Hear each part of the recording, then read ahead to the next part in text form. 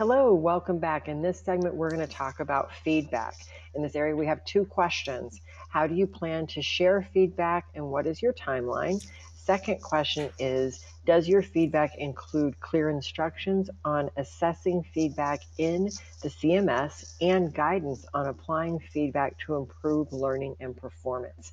Angie, we'll start with you.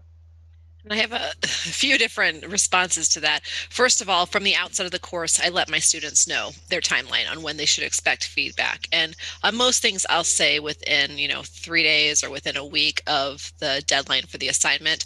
I try to give them feedback as quickly as possible because I think that timely feedback is so important, especially because I often ask them to redo work and resubmit it. The other question regarding the feedback and how we kind of use it in the CMS, this is really important because there are so many different ways to deliver feedback in Canvas. If they're submitting documents, there are ways to comment on the documents.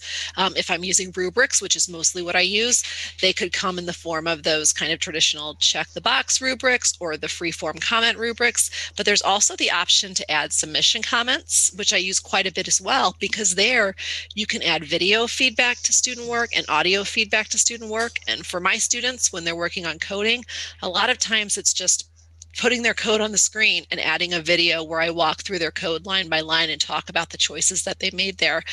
Because of that, I realized to the students that can be very confusing. Because if I give feedback in a submission comment with that video, it goes to their inbox in Canvas. The rubric is connected with the assignment, and those comments on the document are actually in the document on their Canvas submission. So my comments always also include also see the rubric for additional comments. Or in the rubric, I might say, see the attachment on submission comments for a video, because I think it's really important that I clearly direct them to where they need to get that feedback. And then, of course, as I've said before, I think it's important, especially for coding, that students learn from mistakes. I always give them the option to resubmit their assignments, and I always use that feedback to guide what they need to do to improve. Awesome. Emery, what about you? Yeah, I completely agree with Angie here. Again, we're pretty much in sync on this. I do the same kind of thing, and it is a challenge with things showing up in different places. But let me just add to this is that I do think the frequency of feedback is incredibly important, but you also want to manage student time and expectations here. So if you're doing a major assignment and you're going to start grading it, you want to hold those grades until you grade all the assignments and then release them all at once, because otherwise you might grade half of them, stop for the night, do the rest the next morning. The students that didn't get a grade are going to be in panic mode by then and reaching out to you. So, if it's something major, hold that back. In terms of discussion forums, if it's this kind of standard academic question, I know I don't have to go on to discussion forum right away, but sometimes I will want to really engage them, and I'll give them a question that is about a very controversial topic or will really make them think about controversial issues.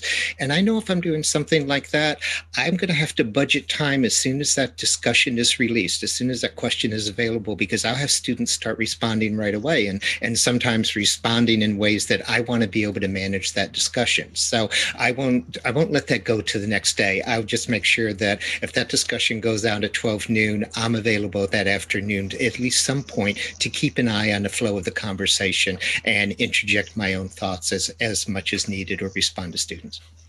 I mean, I'm glad you brought up the timeline and also mentioning muting grades or opening grades for everyone, because I think that's a big issue for a lot of students.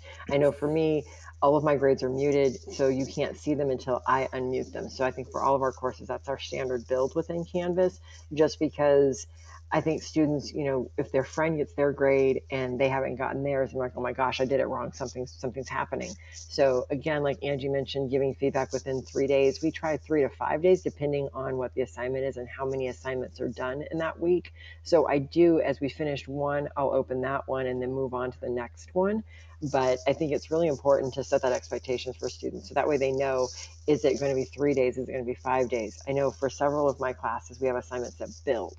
So we really try to make sure that with those assignments that build, that they get those grades back right away. So that way they're ready to move on to the next piece. So really tailoring that feedback, so that way they feel that you're reading everything, that you're looking at everything, and giving them praise and guidance where they need it, so that way they can improve for the future, I think are really important.